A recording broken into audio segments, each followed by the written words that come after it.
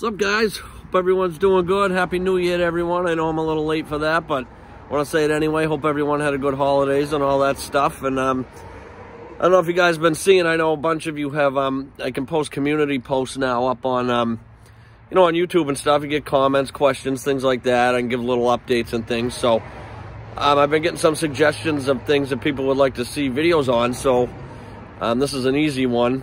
I got a request for just to see what meters I'm using, you know, for HVAC and refrigeration, and my little collection here. I got a few, but you know, my two main ones, and then my other ones are more like backup ones. So figured I'd show you guys these, just give a quick explanation of them, and that's about it. So here we go, boys. All right, so here we are. I currently got 5 in the old collection here.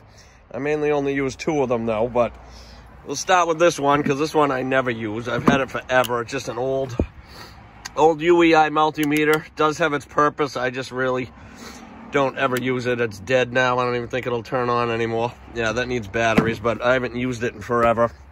But it's always good to have because you never know. But then I just got a Klein one, the CL600. These remind me a lot of the UEIs. I think UEI might actually make these. It's not a bad meter, not at all.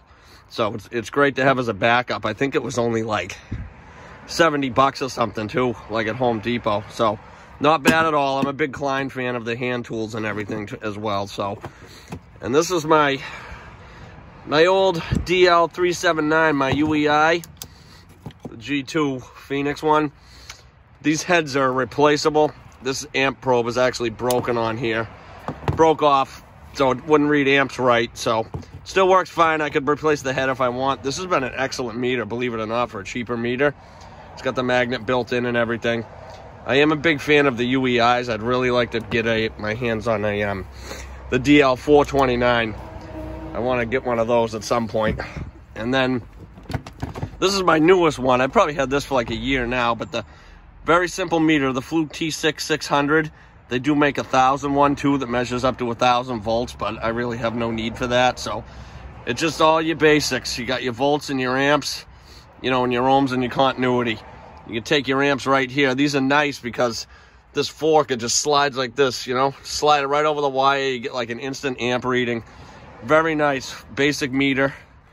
It's really good though. I'm very, very impressed by it. I'm becoming a Hvac fan. I never had a Hvac before. The next one I would like to get is the 902 FC, the clamp meter. And then my trusty old field piece. This is the SC460. Another great meter. It's very nice. This thing is actually, these come with a built-in magnet too. It's the only thing I don't like about the Hvacs. They charge you like another 50 bucks or something ridiculous for a stupid magnet where it should just be built in. I mean, that should just come on every meter. I don't know why they do that, but whatever. But this meter's been great. This has fallen off ladders, everything.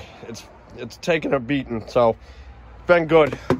These are all like the mid-size meters. I used to have the Hvac SC, not the Hvac, the Fieldpiece SC640, but it's huge. It's like 14 inches long, 13 inches long. I didn't like the size of it, so I'm more like, I like these mid-size, like smaller type meters, I guess you'd say. Just personal preference. And what was nice about the 640 is that it had the same amp clamp and everything on it, but the head on it was like this. It wouldn't come off, but it would rotate, so you could turn it side to side for different angles that you had to get into a unit. That was one thing I really liked about that meter, but I ended up selling it, and I ended up getting some other tools in this meter with the money I sold that for. So, but I mean, that's basically it, guys. You know, nothing fancy. This suits me well for what I need. I don't need anything ridiculous, you know, but it's always good. Like I said, these are my 2 main ones. These are all just backups now because they're older and whatever, but you know how it is in this trade. It's always nice to have backups because you lose stuff, something breaks, you never know, batteries die, whatever. So that's it, boys. That's the old collection right there.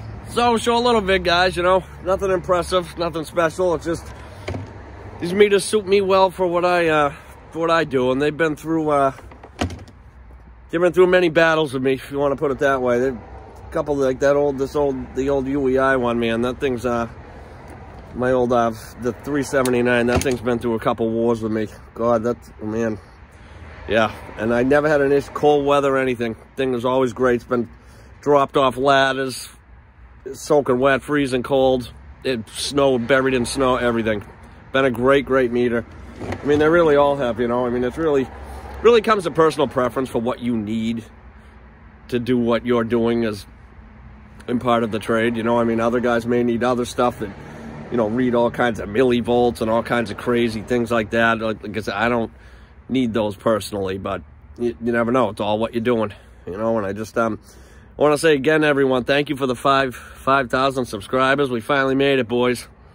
Rock on, you know. So hopefully we get up to 5,000 more, and said I'll try to post more often. I try, boys, I do, you know, and I'll give a channel update what's going on with that. But for now, I appreciate it. Hope you enjoyed this little short one, and I'll catch you boys in the next one.